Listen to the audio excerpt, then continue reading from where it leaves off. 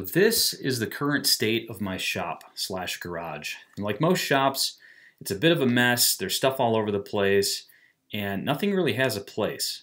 So I'm going to attempt to build a new workbench that allows me to store a lot of this stuff away and reclaim some of the space so that I can still park the boat in here and park vehicles in here, while at the same time being able to still use it as a shop when we need it.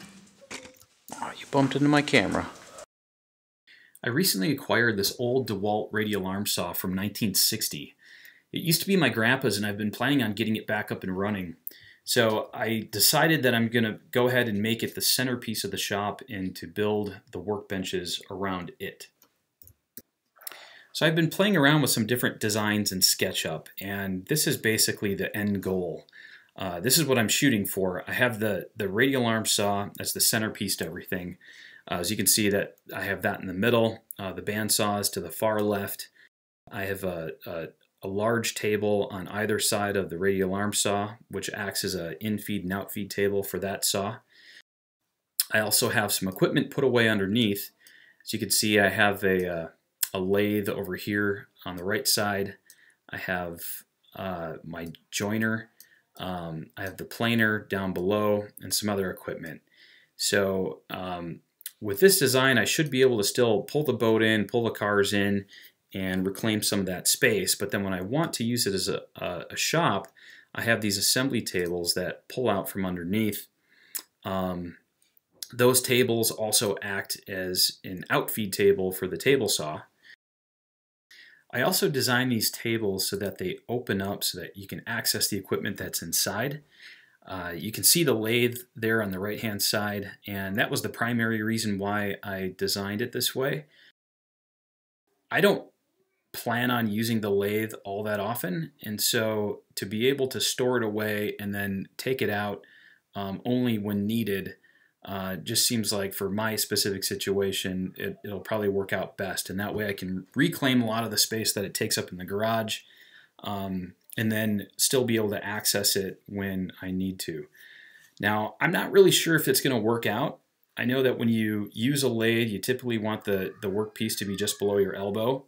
But in this case, I'll have to use a chair and sit down whenever I need to use the lathe.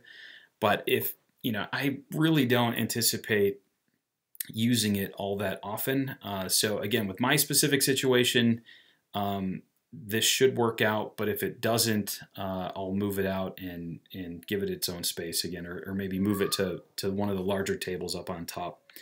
And then also here, I'll close those again.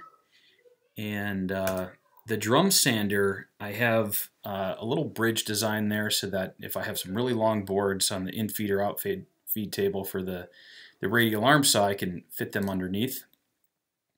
I also have a planer down below, which you can see that I can run boards through there.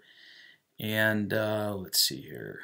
Oh, I also designed this chop saw bridge for my other saw so that I can reuse the assembly tables. If I needed to have two saws running, then I also will have an in-feed and out-feed table for that saw.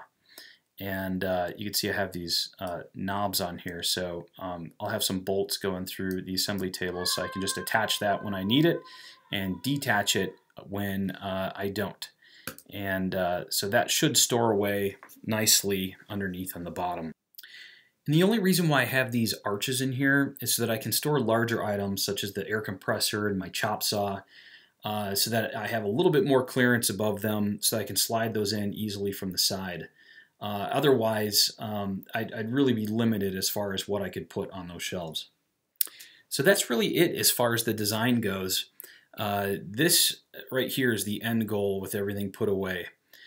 So I think what I'll do is I'll start with the radial arm saw, and I'll start by building what they call a Mr. Sawdust table. So that's this main table right here, and so there's a process that I have to go through to build that table, and so I'll get started on that in the next video, and I'll build the main stand for the radial arm saw. And then from there, I'll use the radial arm saw after I get it adjusted and calibrated to build the rest of the shop tables. So stay tuned for my next video, and thanks for watching.